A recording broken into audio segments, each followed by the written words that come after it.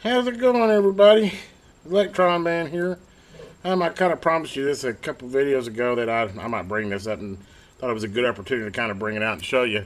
You know, if you're doing any type of bench repair, whether it be power supplies, CB radios, ham equipment, flat screen TVs, there's going to be times you're going to need to be testing components, and a lot of the digital voltmeters of today have a lot of those functions. I've got I think I've shown pictures. I've got a whole workbench of RF generators, signal generators, oscilloscopes, but I probably use this little tool more than any this little multifunction tester TC1. I've even got right here, this is the old school stuff, the way you used to do things, but right here, this big old guy, this Amp Pro right here is nothing but a capacitor checker. And not that it's bad, and it did its job, and it does leaking, and I mean it's a quality piece of equipment, but look how big it is. You got to plug it in.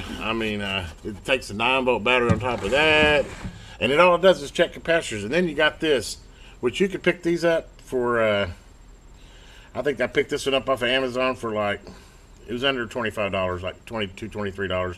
They've come a long ways. I used to have an old breadboard type, and over the years, different reiterations of them, they've improved. But now most of them come like this in a little case, and a lot of them are called TC1s, different manufacturers. But basically, it's a multifunction tester, and I'm just going to kind of give you a kind of idea what all you can test on it.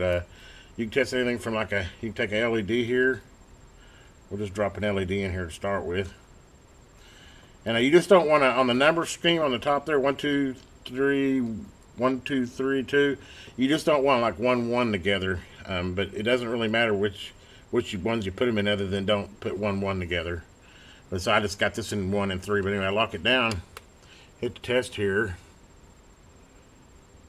Tells me that it's a diode, which any LED is a diode if you don't know that. And it tells me the voltage. And you can check good old. This is probably what I use it more for anything, is a capacitor checker. Super handy for that. These bleeds are a little bit small, so what we'll do is we'll grab a couple of these. And these little probes are included. They're not the highest quality, but they get the job done. Go ahead and put like that, and then we'll just take these little prongs. And voltage doesn't, or polarity doesn't matter. You just hook her up. Hit test.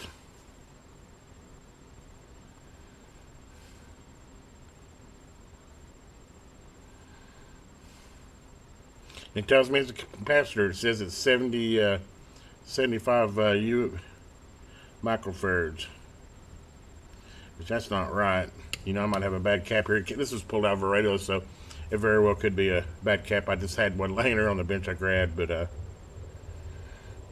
yeah, this is a 470 microfarad. So yeah, this is a bad cap. It's testing at 74. So see, that's right there, bad cap.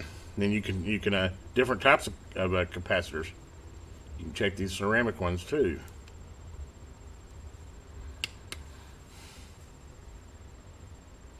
Which that's exactly what that is. That's a tin puff, yep.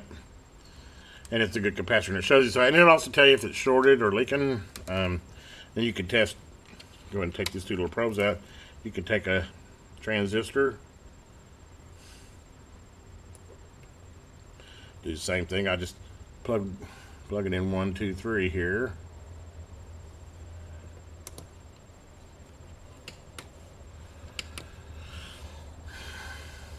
And it tells me it's an NPN transistor. It gives me all the specifics on it, and how the diode is, and how the switching is on it, and what pin 1, 2, and 3, or what the collector is. And anyway, just like that. And I know it's a good transistor. You can take a resistor. Let's just take an old resistor here. Throw a resistor in here.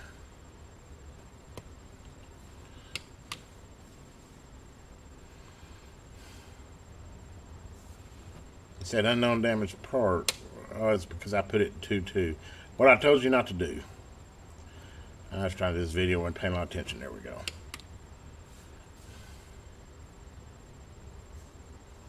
Does its resistor 500 ohm, which that's exactly what it is. How can you go wrong with that, folks, for $22? I mean, if you're working on something and You think you got a cap bad, you pull the cap out, put it on here, boom, test. It's either in tolerance or it's not. Resistors, transistors, diodes. There are some limitations on it. You can read that, but for the most part, like I said, it's probably one of the most handy little items I have sitting on the bench. It's this one here is actually rechargeable, so it doesn't even take batteries. And as much as I use it, I maybe charge it once a week. And it's not even out then. I just figure it needs to charge about once a week. But anyway, if you haven't, if you want to mess around with electronics and do repair and learn them, this is a great little tool to have. And they're so reasonable. But anyway, hope you enjoyed this little short video. This is Electron Man. You have a great day out there. And please like and subscribe if you get a chance.